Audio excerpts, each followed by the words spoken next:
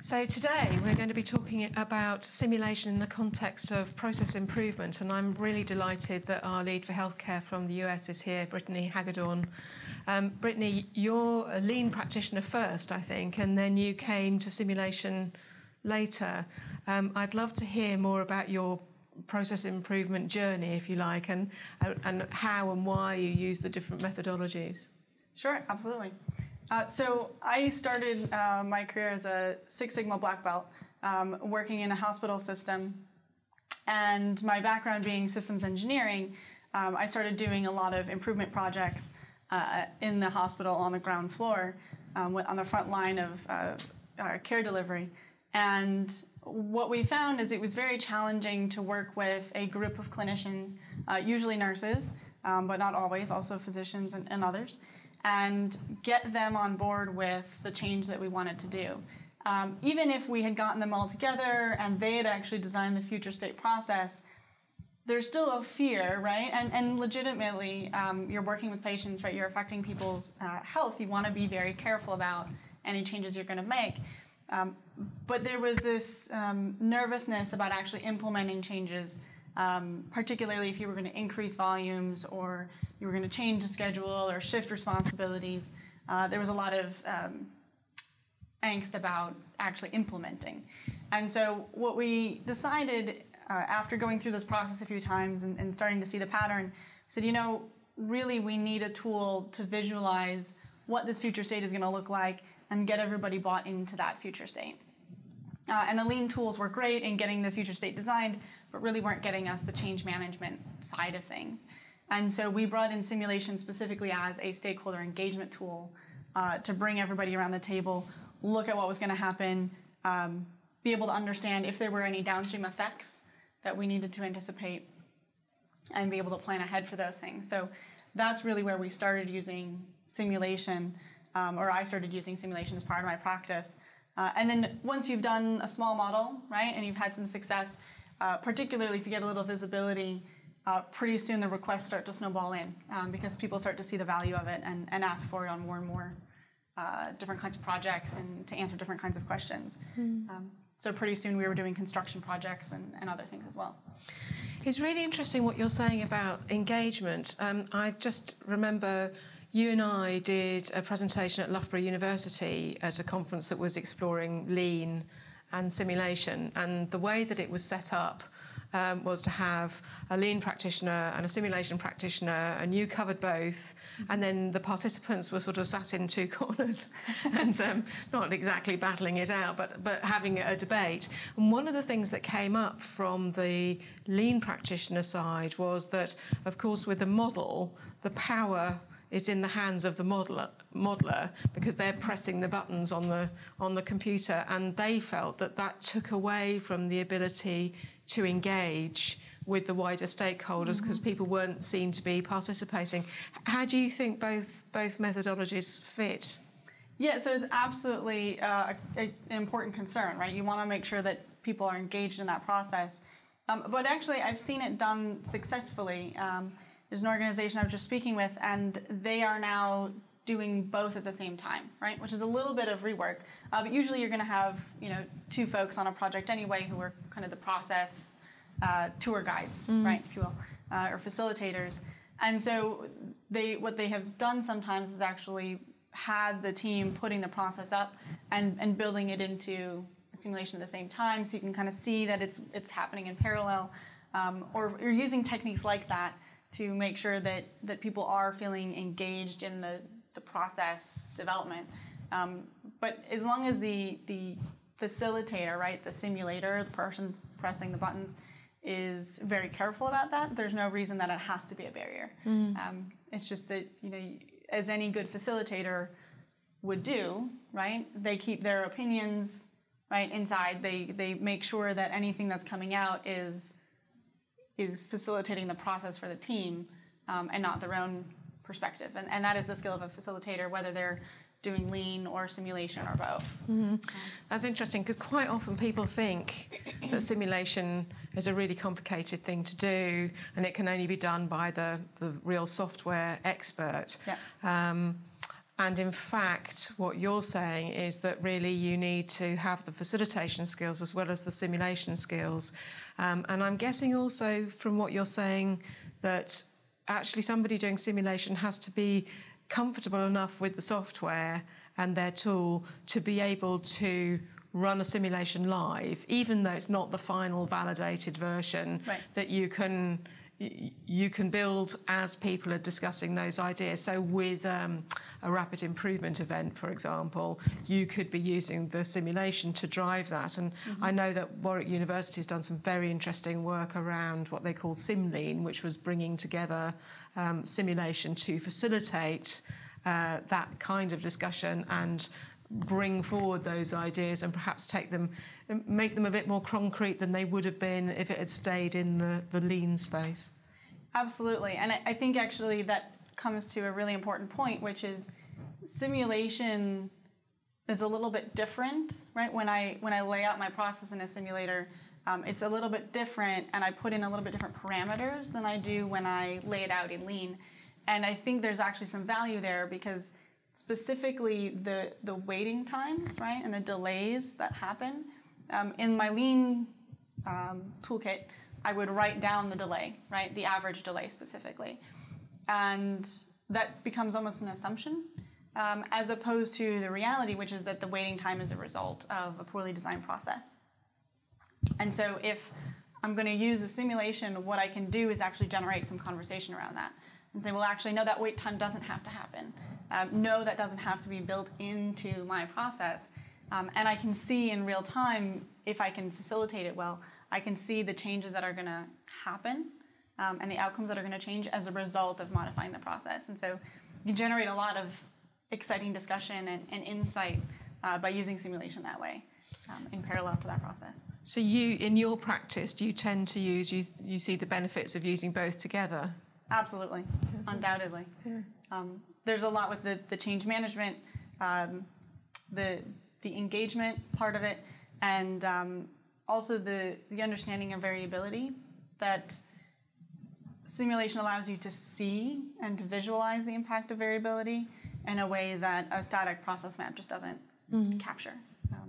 We tend to write averages on our process maps, and we have to go beyond that if we're going to be successful. Yes, no, I agree. I think that, I mean, particularly in healthcare, that's one of the things that we know that we're going to get peaks and troughs of demands every day, and we know that every patient is different. So we know that those things are going to happen, and that's, in the end, that's managing that complexity and making sure you've got the right capacity in the right place is what makes it work. Right, understanding that variability that's going to happen. So given we're convinced, obviously, you're convinced this is what you do, why do you think people don't bring these techniques together?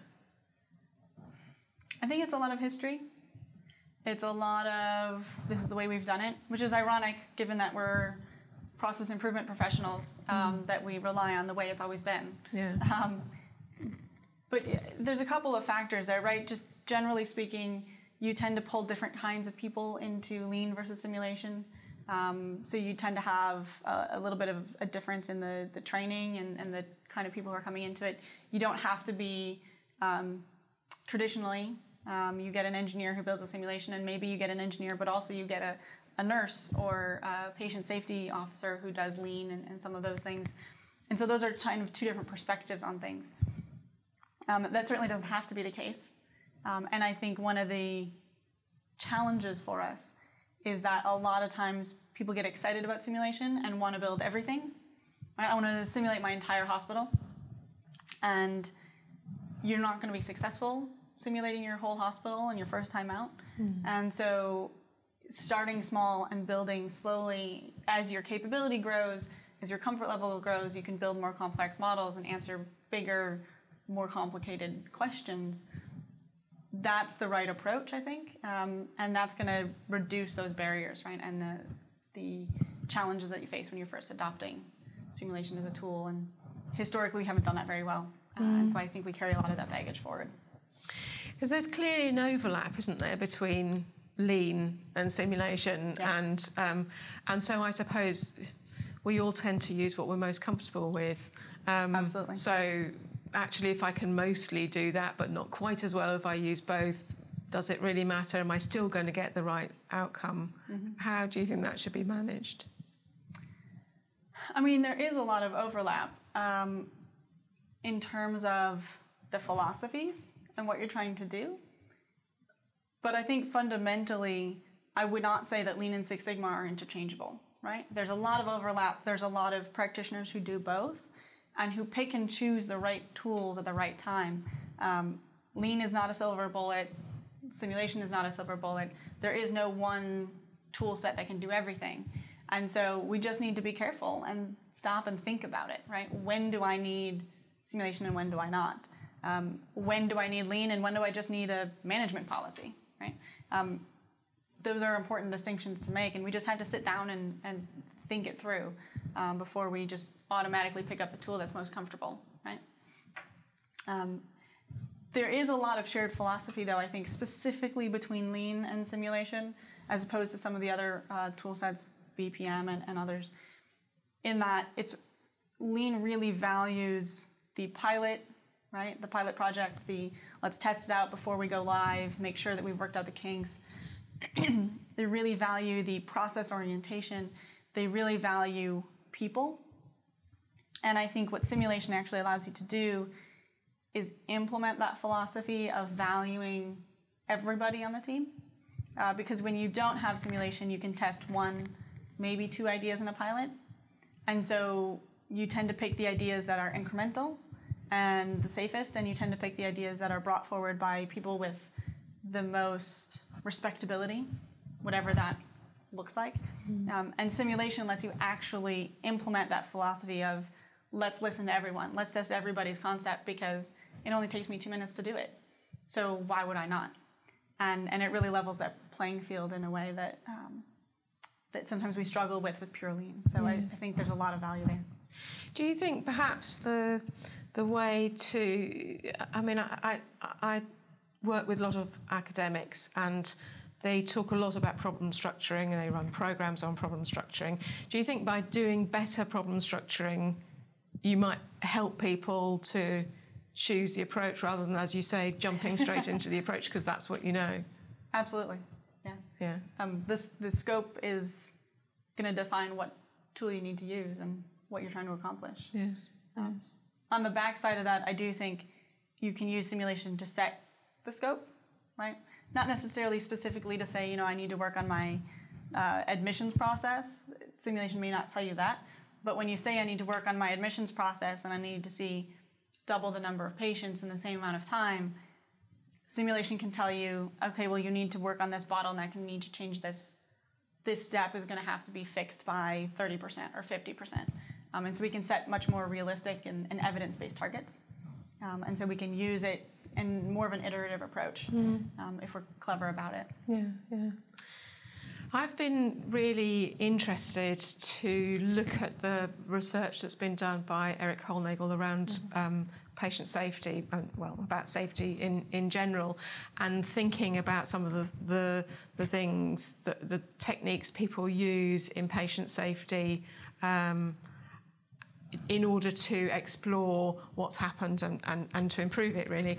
And this whole idea of using techniques to look backwards to see what's gone wrong, and then as against looking forwards, which I think he describes as safety 1 and safety 2. And that seems to me to really sum up the sort of thing that you can use simulation for, yes. Because simulation really is an excellent way of predicting how to make things go right. Whereas that sort of looking backwards view is about, finding out why things go wrong. And when he expresses it, you think, well, you're saying the same thing, but it's not. There's this subtle difference about being able to predict how you make things go right in the future, which is that looking forward piece, which is different from the looking back.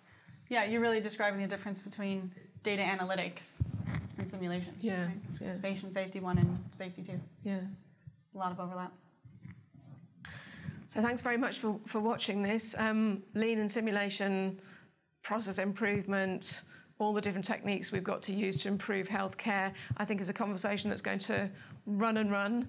There are many different views for and against, but the communities that are involved in those two areas are two communities who are desperate to improve healthcare, which is, I think, the thing that binds us together. So being able to find ways of combining those sorts of methodologies ought to really improve our process improvement.